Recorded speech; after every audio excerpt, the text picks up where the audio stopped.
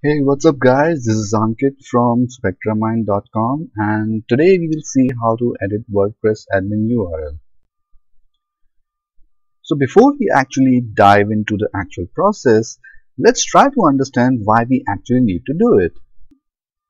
As you may know, WordPress is the most preferred platform to build a blog or the professional website, and being so famous, it makes it favorite among hackers as well.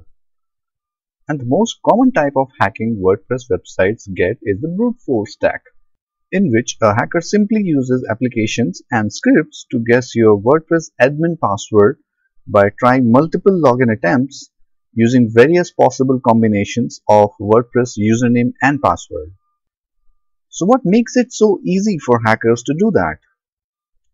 The reason is, if a website is built using WordPress, then the admin URL will always be like www.yoursite.com/wp-admin, and that makes it so easy for hackers to start trying the brute force attack. But if we could change this WordPress admin URL, hackers will now first have to find our new admin URL and then do the brute force attack. And that's a lot of work for them. Hackers never spend so much time on one website because there are millions of other websites that are more vulnerable to hacking.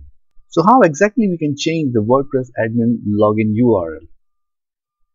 Thankfully, there are plugins available to do the job in a simple way. The best plugin available to change the WordPress login URL is WPS HIDE LOGI. This is a simple plugin whose only job is to change WordPress admin login URL. Pretty straightforward. All you have to do is go to Plugins, click on Add New, and then search for WPS HIDE LOGI.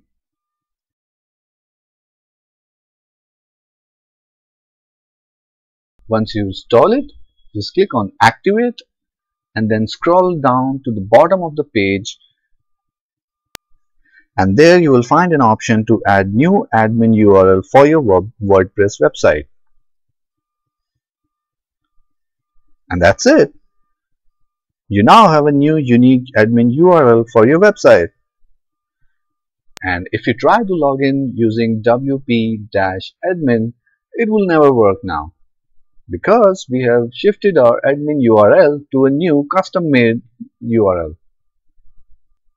Please make sure you take a backup of your website and database before trying this plugin.